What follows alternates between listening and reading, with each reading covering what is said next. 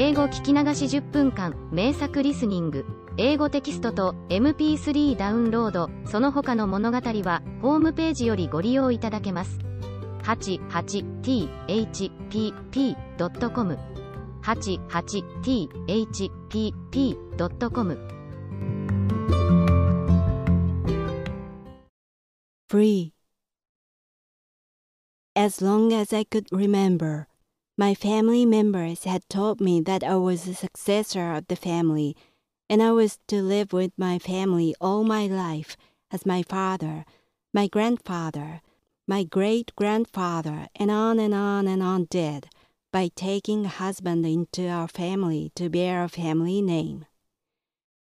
They kept saying that as a usual chant so repeatedly that I was sort of under the spell that I would be stuck in the house as a successor until the day I die.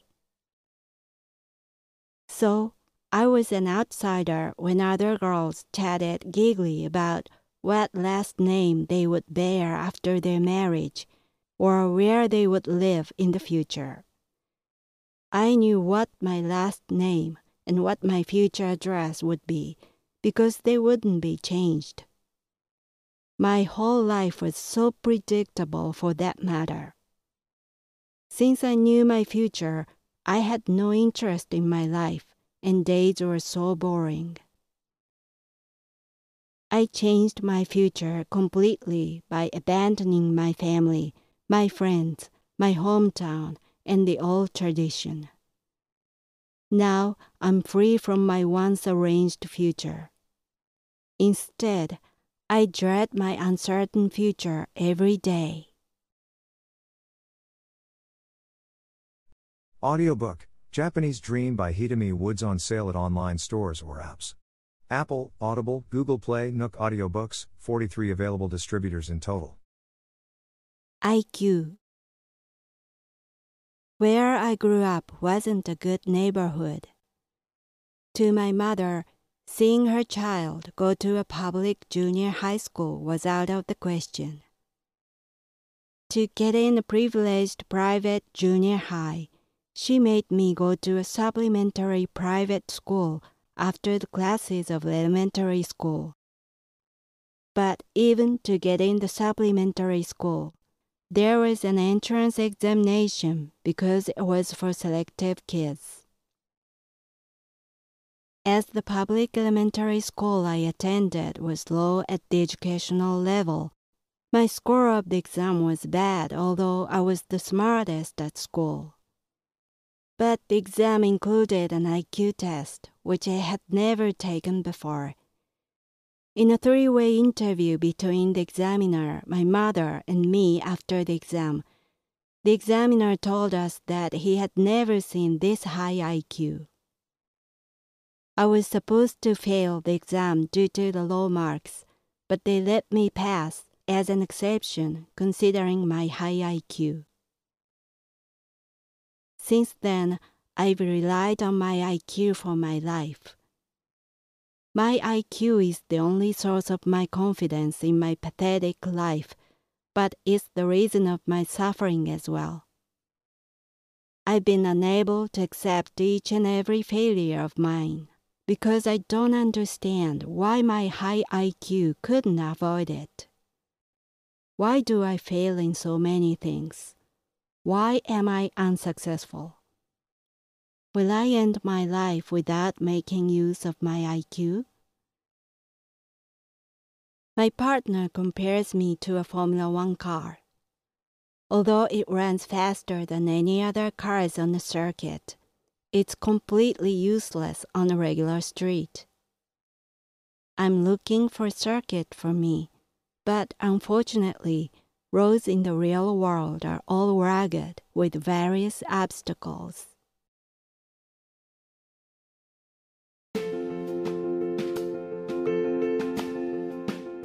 Audiobook, The Family in Kyoto, One Japanese Girl Got Freedom by Hidemi Woods on sale at online stores or apps. Apple Books, Google Play, Audible, 43 available distributors in total.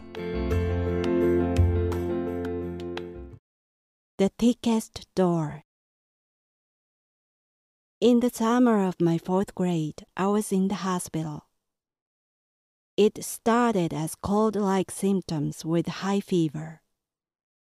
But I was left unattended because summer was the peak season for farming, and my parents were extremely busy as farmers.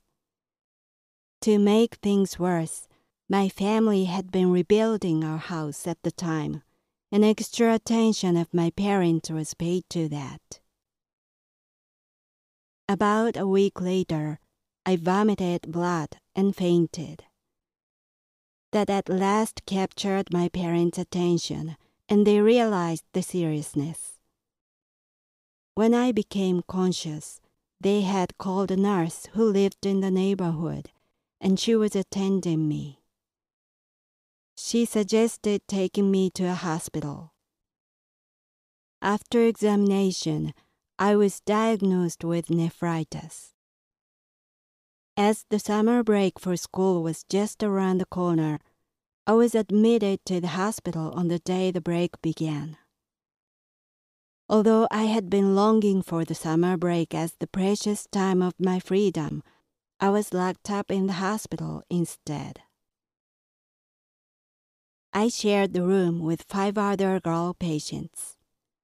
Except for a very small or very sick child, parents weren't permitted to stay overnight with the patients. They came during the visiting hours.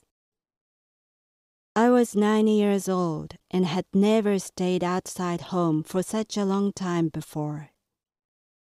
I suffered from homesickness rather than from nephritis. My parents were too busy working 7 days a week as farmers, and only my mother visited me every day. But she only made it less than 1 hour before the visiting hour ended, although I was waiting for her all day long. No matter how desperately I begged her to come earlier, she prioritized her work, and I got to see her merely 40 minutes or so a day. Sometimes my father also came to see me, taking my younger sister with him. In that case, when the visiting hour was over, I would see my parents and my sister off. They went into the elevator together, and the door shut before me, excluding me alone. That was the thickest door I'd ever felt it was. I went back to my bed and lay down hiding tears from other girls and nurses. Maybe it hinted my future relationship with my family.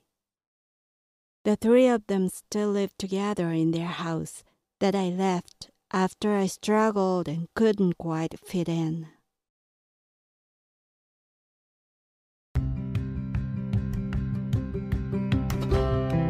英語聞き流し10分間名作リスニング英語テキストと MP3 ダウンロードその他の物語はホームページよりご利用いただけます。88thpp.com 88thpp.com